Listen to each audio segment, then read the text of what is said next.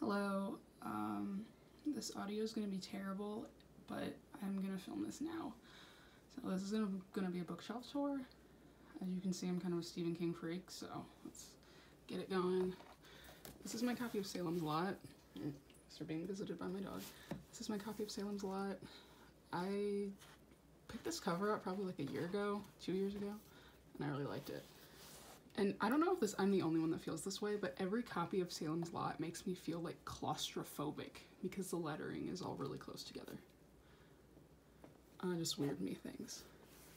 The Shining, I hate this cover, but it's the first one I got, so I'm chilling with it. I really feel fortunate to have this book, the Bachman books, because only a select amount of them were manufactured because Rage is in this book.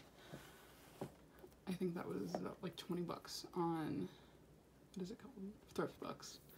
The Long Walk, which vies for my favorite Stephen King, Night Shift, The Dead Zone, Cujo, Dark Tower 1, Gunslinger, Christine. I got this copy for like $1 on Facebook Marketplace. My worn to shreds, beat to hell copy of Pet Sematary. I carried this around with me like freshman year all year. Dark Half, Talisman, Thin Air. I won't be reading that book for a while for like personal reasons.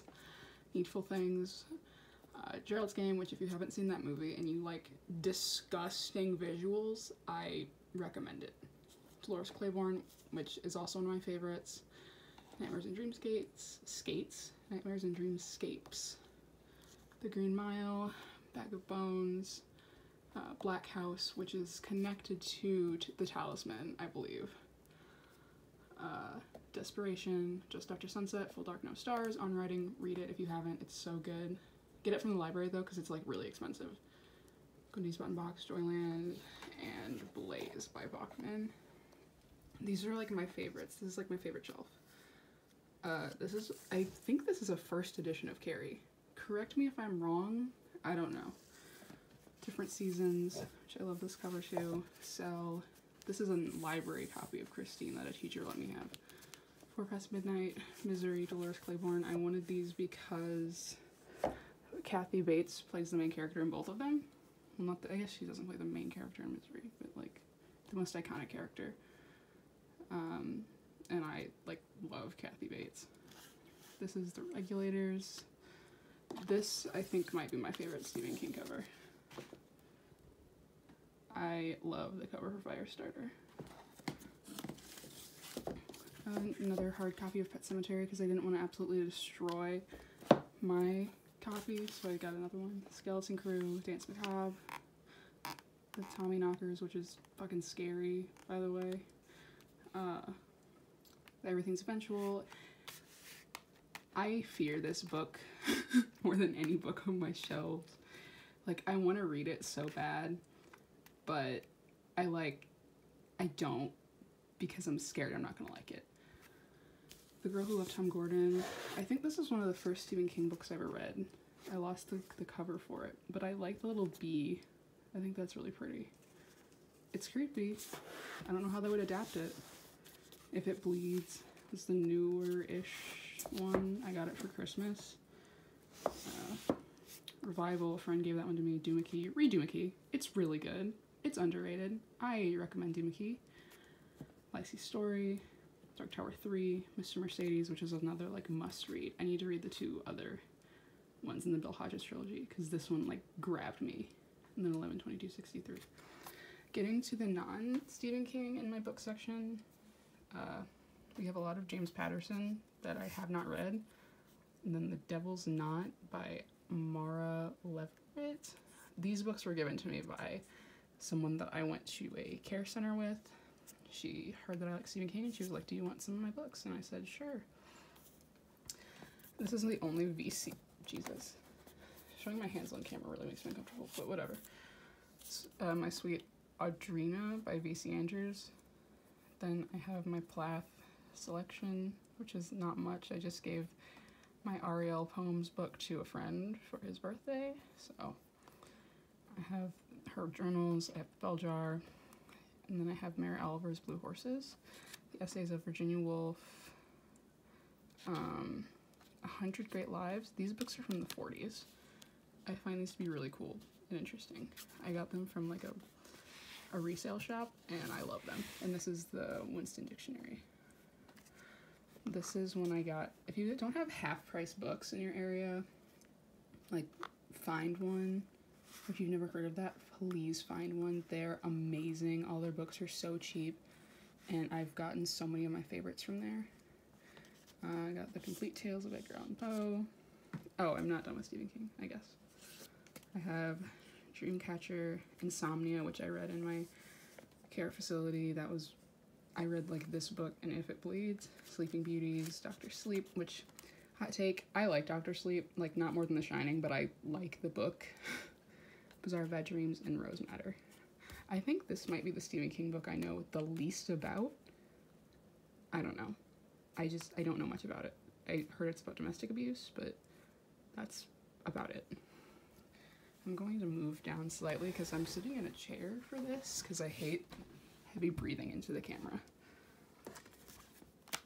If you're a film fan and you want to like make movies, which is like what I want to do, read this. This is really good. It can be kind of a slog, but it's not very long. That's where I kind of like left off at it. Because what I read of it was really good. Fear and Loathing. But I like the movie cover, so like I'm fine with it, but I do like the original cover better. This book is fucking crazy. Still recommend it though.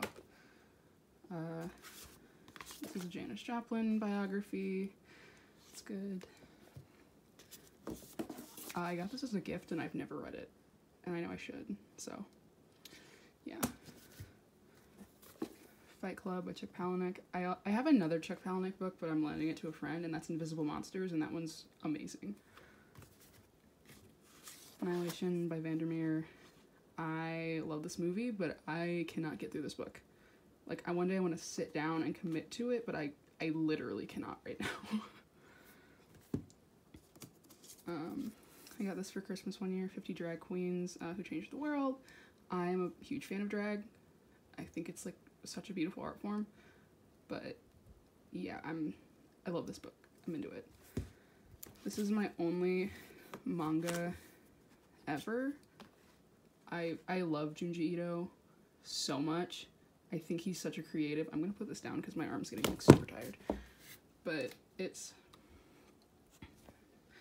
this book about the concept of a spiral and being haunted by an abstract shape, and I think that is the most genius fucking thing ever, and it's terrifying. I think I read this in 8th grade, but it's just such a beautiful, like look at the cover. The cover is gorgeous. But yeah, Uzumaki. I've read most of Ito's work as well. This book is awesome. Cult Filmmakers. Again, if you like film, I recommend. Unsolved Crimes. This looks like a toddler made the cover, but I like Unsolved Crimes. It's kind of a funny story by Ned Vizzini. I love Ned Vizzini, but he sadly passed away in I think 2014, 2013. This book is funny, so I recommend. Sorry, that was just like the voodoo doll I have on the shelf. Nobody Hate Me, but I like Bukowski. Don't know why. A lot of his poems like kind of get to me. I don't know. I like Bukowski. Here's my third to last shelf. I'm gonna start from this side. Egghead by Bo Burnham. Brain Droppings from George Carlin. This is one of my favorite books of all time. Read it. Napalm and Silly Putty, also by George Carlin. If you have not read Haunting of Hill House, please do yourself the favor. It is so fucking amazing. I simp for Shirley Jackson so fucking hard. Like, do not come for me. It's so good. I'm not okay with this. I'm also a fan of Chuck Forsman, who made End of the Fucking World. This is the Vonnegut Encyclopedia Thoreau's Wildflowers. The Essex Serpent, which I think has the most beautiful cover ever. Like, look at that. Haven't read it. I got it because of the cover. This is my giant hulking Frida book thing. Oh my god, book. It's also a biography. At the beginning of everything, a girl in said treatment center gave me this book, and she wrote a note in it, and it like almost made me cry. So I'm not gonna put that there right now because they don't want to fit. Zodiac by I think Robert Graysmith. This movie's fantastic, but I have not read the book. I've read this book 2 times, one for class and one because I wanted to read it. I read it by myself first, and then we had to do a project on it, and I was like, sick. Awesome. Even though, like, that book is horrifying, but it's, like, beautifully well written. Catch-22. This is, like, a super old, this might be one of the oldest books I have. It's got, like, purple sprayed edges, which I think is really cool. Satan's Child. It's, like, that weird 60s, like, we fear the devil type shit. I love it. And then The Catcher in the Rye. I got these as gifts too. I have really no interest in them, but I was like, okay, like, I'll take any book, whatever. Breakfast of Champions by Vonnegut. Read it. It's good. Hitchhiker's Guide. Haven't read it, but I've heard it's fantastic. This book, one of my friends made a bookshelf tour, and he had this book. This is one of my favorite childhood books ever. When I probably read this in like the 5th grade for a class, and I was horrified. This was probably one of my first brushes with horror, and I was forever like changed by it. I love this book. I love Clive Barker. So this is a worth it read, even if you're older now, like I am. I don't know. It's good. And I have a lot of nostalgia for it. Quick fact, I fucking hate classic books. Like, I'm really sorry, but I hate classic books. Every one I've ever read has bored me to tears. Like, I haven't read any of these, which I got these as gifts. Like, my mom picked these up from like the Goodwill for me, and I was like, thank you very much, but I fucking hate classics. Yeah. They just bore the shit out of me. I don't know. I'm going over to my second to last. Well, I have my Loish art book. I think that's how you say it. Loish. I think I had this problem in my sketchbook tour. And then the original cartoon title cards for Adventure Time, because I love Adventure Time. And then these are my kind of, if you're gonna find shitty books, this is the section you're gonna find them. Because I have like some YA shit in here, and I don't know why. This is David Bowie song book. It's cool. This is one of the first art books I got. It's the Klimt book. Love Klimt. We stand Klimt in this household because he was amazing. I wasn't a Percy Jackson kid, but I loved this book, and I got it from the school library, and then I wanted to buy it because I love mythology. One of my teachers gave me this because he's really into film, and he was like, oh, I'll give you this book because you want to be a director, so here, take this. And I was like, cool. I described this book as I knew I was losing my mind when I started understanding it, because it's very scary and weird and creepy, and I like it, but it's also really disturbing. I have The Exorcist. Wish William Peter Blatty was alive, because I would dig having a signed copy of The Exorcist. This is Strange Magic. I'm going to try and get a better light view here. Yeah, it's not going to work. My room is just hella dark. But yes, Useless Magic, not Strange Magic. Lyrics and Poetry by Florence Welch. If you haven't listened to Florence and the Machine, do that. Bob Dylan Chronicles. This is the first book. I have the Twin Peaks Secret History dossier thing, which I think is cool. I Have No Mouth and I Must Scream by Harlan Ellison. Sourdough by Robin Sloan. The collected Alice's Adventures in Wonderland. Jesus, you can't see that. Alice's Adventures in Wonderland and Through the Looking Glass. So, and it's also poems and biography of, is it William Carroll? Lewis Carroll. I can't read. I have a Stanley Kubrick book, A Brief History of Time by Stephen Hawking. See, this is where we get to my shit. Fault in Our Stars. I am not a fan of Fault in Our Stars, but I got this book from a Goodwill. I'm more a fan of this book, Turtles All the Way Down, also by John Green. He writes teenagers like they're 80-year-old men, but I enjoy his novels. History Decoded, 10 Great Conspiracies. When I was younger, I was like heavy into conspiracy theories because I thought it was really interesting and cool, but now I'm like, there's a lot of weird subtext of anti-Semitism to a lot of conspiracies, and that's really interesting to me, but I also like don't want to delve into a kind of a cultural thing where everything's a bit anti-Semitic. Like, that's not a thing for me. This is the Gravity Falls book because I'm obsessed with Gravity Falls. I used to be a Good Mythical Morning stan, and I got this like when I was like 12. This I would used to walk around. This is gonna be like, I would walk around school and I had this in my backpack and I would get it out and read it, and I definitely was an odd one for that.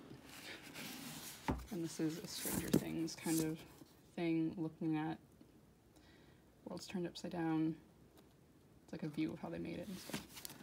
And then we have, I'm going to move this huge stack of books over, my art books.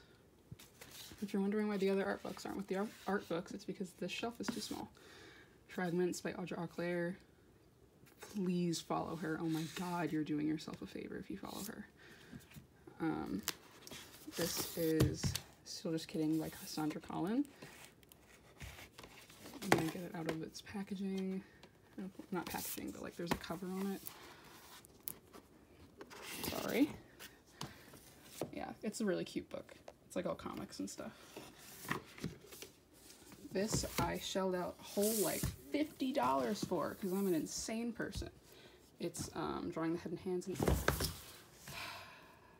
knew it was gonna happen. Drawing the Head and Hands and Figure Drawing for All It's Worth by Andrew Loomis, who's amazing. This is my Mucha book. I don't want to be pretentious, so I'm just gonna say Mucha. Tara McPherson. It's a good book. A Dali book. That was my mom's. Now it's mine. This book I was anticipating so much for my birthday, and I actually ended up getting it. It's Someone's in My House by David Lynch. Well, not by David Lynch, but it's a collection of David Lynch paintings and artworks. I think it's hella interesting. I love it. This is my Frida Kahlo book. I got this from my art museum, my city art museum, from my dad, also for my birthday. I think I got those in the same year. Ooh, shit. You know how I said the Klimt one was my first art book? I was wrong. This one was. The Gay 90s by Mark Ryden. I am in love with Mark Ryden's artwork. It's creepy as shit, but I really, really like it. And then the last book on my shelf is The Illustrated World of Tolkien. The Hobbit, Lord of the Rings were like my favorite movies as a kid, and I thought this book looked like super cool. And it is super cool. So, well, that would be my bookshelf. I do have Funko Pops because I got those as gifts. I'm embarrassed, but I got those as gifts, so I keep them. But yep, this is my bookshelf. I apologize for the really shit camera work, but I don't have a camera, I have a phone, so we're gonna have to deal with it. Alright. More video suggestions in the comments, I guess. See ya. Bye.